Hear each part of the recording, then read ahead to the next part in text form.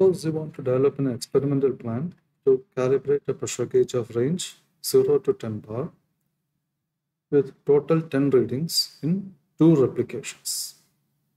So these terms we will discuss in the theory class in more detail. So first step is, we have to identify the range of the instrument. So that is 0 to 10 bar. So total 10 readings in 2 replications. So 2 replications, so the replication means repeating the entire set of readings without ensuring that all the variables, all the values are reset. So that is replication. So total 10 readings in 2 replications. So in one replication, we need only 5 readings. So 5 readings, we should cover the range of 0 to 10 bar. So now first question is whether 0 should be included or not. So depends on the pressure gauge. Some pressure gauges, 0 reading may not be possible. So if it is possible, then we have to include 0 also. So now let us assume 0 is not possible. So that's why I'm choosing. So we need total 10 readings. So first replication, standard order is usually we write in increasing order. So the pressure varies from 2, 4, 6, 8, 10, 2 to 10. 0 is not possible. That's why it is chosen that way. Then this is the first replication. And if you repeat the whole thing again, then 2, 4, 6, 8, 10, this is the second replication. So now we have to, so standard order is usually the increasing order. And the actual order in which you do the experiment is called the run order. So run order is the order in which you run the experiment. So now we have to generate a run order. So again, there are 2 methods. One is complete randomization. So the entire 10 runs can be randomized, or we can do restricted randomization or blockwise randomization. That is, each block will be randomized separately. So now let us first do complete randomization. So here, first we write down the complete design. Then we allot 10 random numbers from 1 to 10. In the run order column, we can fill in randomly. So we can either use the DOE software like Design Expert or Minitab or R, etc. for that. Or if you are using Excel, if you load the shuffle add-in, then it is possible to generate random numbers using shuffle. We can shuffle a certain rows, or you can use random number tables. So there are some tables which have been generated, which can be used. Or we can use our calculator, in that the random number function is available. So after generating the random numbers, we have to sort to make the actual observation table. So why we should use random number generators? So several studies are shown. If you write manually, there is always some bias. We always have a tendency to favor certain numbers depending on the individual. And to avoid such bias, we should use random number generators using some method like this, like software, or drawing lots is also good, or you can have a dice also, anything can be done. But you should not simply write down arbitrarily using your what comes to your mind. That does not result in a good distribution of random numbers. So on your calculator, to generate random numbers, in the old FX82, this is the procedure. Shift ran hash and a random number will come. In the newer versions, I'm not really sure. Please see your manual and learn how to generate random numbers. So this is the old procedure, shift ran hash. So now, of course, you can generate random numbers between 0 and 1, or you can generate integral numbers from 0 to a large number. Both options are there. You have to choose the settings appropriately. So if you're using this random numbers between 0 and 1, so you may get 0, 0.1, 0.135, etc. So what is the maximum number you want? That is your maximum run number. So you multiply this random number 0.99 whatever with this maximum number and then round up, because we want to get the last number.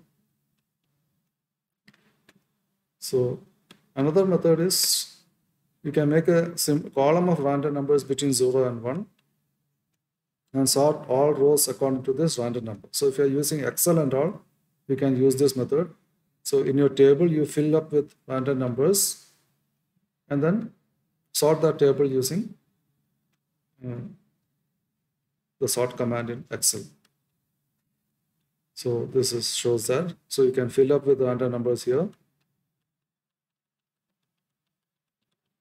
And then the run order, you have to sort this whole table. So now, okay, first this is the smallest number. So this should be run 1, then run 2, run 3, etc. So this table, which gives the standard order and the variable, the independent variable values and the run order. This is called the pre-experimental plan. So if you see your rough record and fire record, there will always be two tables, one table for pre-experimental plan and the next table will be the observation table. So when taking observations, so first we have to take observation corresponding to this run order one. So for convenience, we resort in terms of this run order and make another table. So that is your observation table. So run orders vary from 1 to 10 and standard order was the original standard order. Corresponding values you can put here. And this will be the corresponding input pressure. Okay, these are nominal values. Sometimes input pressure is controllable. Sometimes the output pressure is controllable. We adjust the input pressure so that the needle coincides with the dial, etc. So these values are actually nominal values. It can go for either input pressure or output pressure. And then corresponding readings will be noted down in this column. So this table is called the experimental plan. Now, is this run order satisfactory? So then we need a check. For example, if you are simply generating random number, there is a possibility that we may get the same run order as the standard order. So that is, your standard order is 1, 2, 3, 4, 5, 6, 7, 8, 9, 10. The run order generated also could be 1, 2, 3, 4, 5, 6, 7, 8, 9, 10. Because the probability is very low, but there is always a possibility. So we have to check whether the run order is satisfactory or not. So how do we do that? So we plot a graph of the independent variable versus run order on the x-axis. And then this graph, there should not be any non-random pattern, any trend or increasing pattern or decreasing pattern, that is a trend pattern, or a cyclic pattern, increasing and decreasing, etc. should not be there. Then the run order is satisfactory. If there is any such pattern, then you have to repeat the step. You have to generate random numbers once again and check for whether the run order is satisfactory once again. So for the previous data, this is the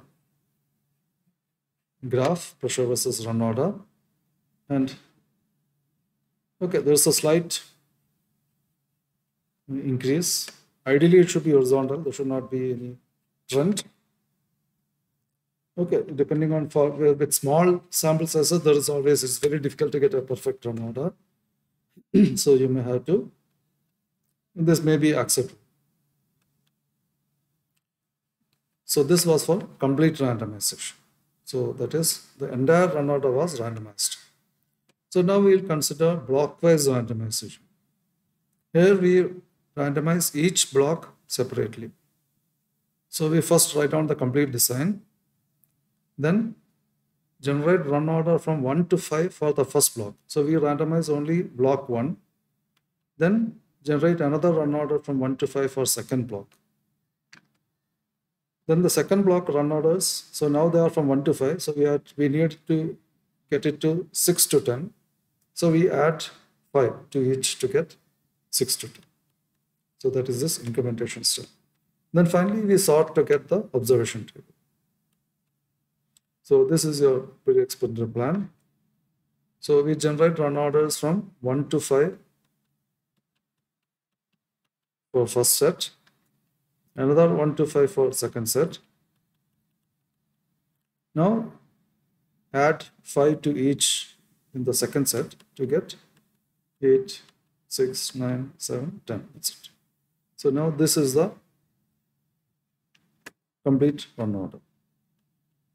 So now we can sort that table in terms of run order. So we first write run order. This is the independent variable that you are adjusting. And so run order 1 corresponded to pressure 8. So now 1, 2, 3, 4, 5, 8, 6, 4, 10, 2. So this is the first block. Then 6, 7, 8, 9, 10 is the second block. So the pressures are 4, 8, 2, 6, 10. So we'll take readings according to this order. And the observations will be filled on the right side. So this table is called the experimental plan. So now we have randomized only blockwise. Each block was randomized separately. So now we have to check whether the run order is satisfactory. So using blockwise randomization. So usually blockwise randomization will give better results, because we are not, if you are doing complete randomization, there is a possibility that 10 may be lost and 2's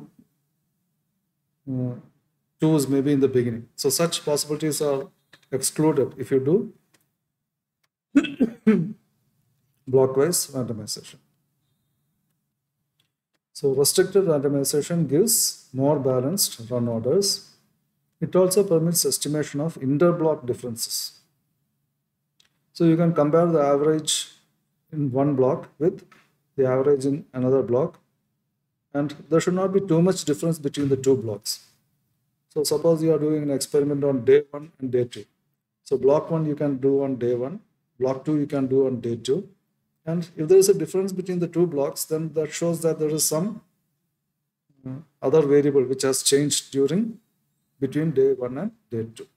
So that will give some idea, some indication of that there is some variable which is affecting your experiment and which you have not controlled properly. So now you can do this exercise. We'll do it in EduServer to develop an experiment plan to calibrate an LVDT of range as given below with total 12 readings in 2 replications. Okay, the EduServer will give you values for different ranges in random order. Okay, so with that, we'll complete the presentation on how to randomize run orders.